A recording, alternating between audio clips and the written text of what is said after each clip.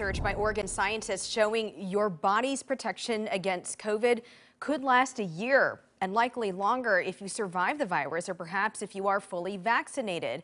Oregon Health and Science University, that's OHSU, says that's the early findings in their study of COVID patients. Let's go now to our Lisa Balick, who is talking with the lead researcher to find out much more. She joins us live. So Lisa, this is very interesting in terms of our immunity. Yeah, absolutely. And what's interesting that this is essentially a sigh of relief for so many people who've been worried, what if I have to get a third COVID shot this year?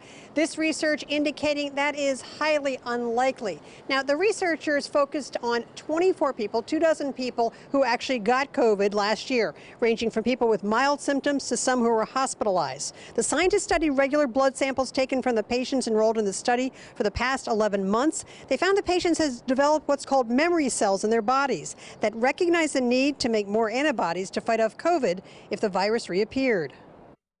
Almost a year out, we are still able to easily identify surveying immune cells in people's blood that says that even a year after the first infection, our immune system is still poised, ready to protect against a repeat infection.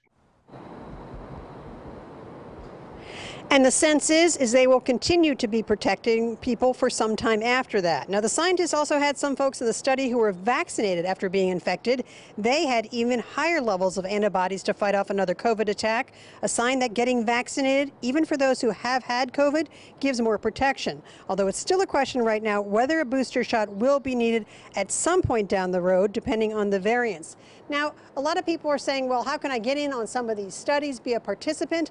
I'll have more information on that coming up today at 5. Live in South Portland, Lisa Balick, KOIN 6 News.